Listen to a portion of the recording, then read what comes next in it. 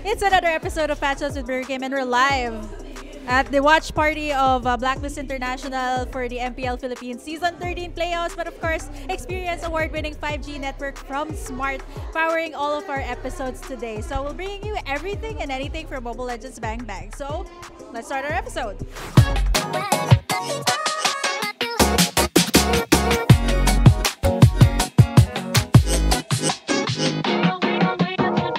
Agent ka ba? Of course. Yes po. Yes na yes. Yes.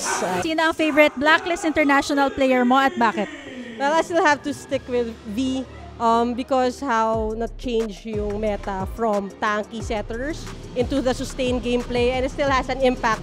Right now, ngayon sa Minana, even though Minana ng Minana, yung Ube strat. So I think V really changed the game for Why, syempre. Is jungler kasi. Oh my Venus. Okay. Venus. Okay, straightforward. Sino ang favorite Blacklist player mo?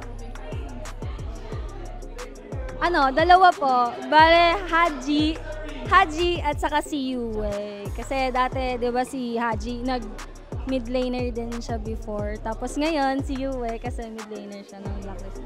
Okay. Sinong player ang gusto mo naman maging part ng Blacklist International? Pwede siya from another team? Gusto mo lang siya pumasok sa Blacklist?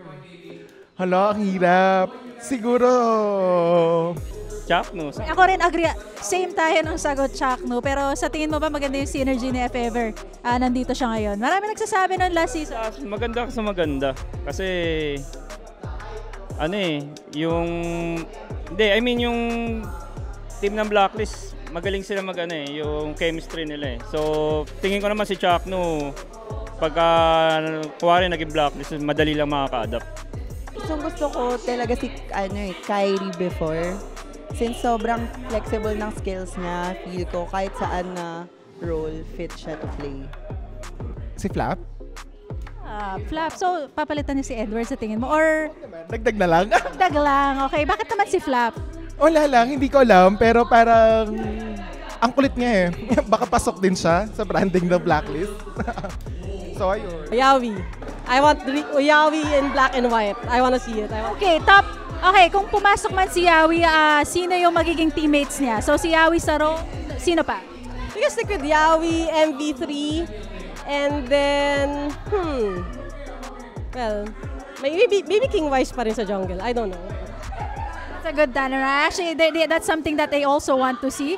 Okay, if ikaw naman, mabibigyan ka ng chance na maging part ng Blacklist International, ano kaya yung role mo?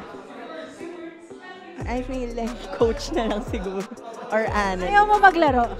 Hindi ko kaya yung pressure eh. PA.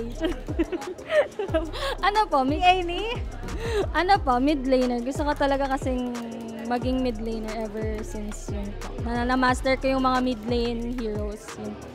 Tell me you're an agent without telling me you're an agent. Break the code. Break the code!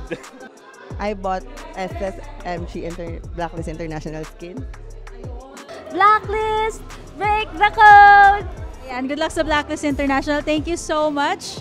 Yo, and that's it for today's episode of Patches with Burger Kim live at the Blacklist International Season 30 watch party. See you guys in the next one. But of course, before we go to our next episode, don't forget to like and subscribe to Tier 1 Studios for the latest gaming and tech content. Don't forget to follow me as well at Burger Kim Cast on all of my socials. And of course, this is powered by Smart Experience, award-winning 5G network from Smart. See you guys in the next one.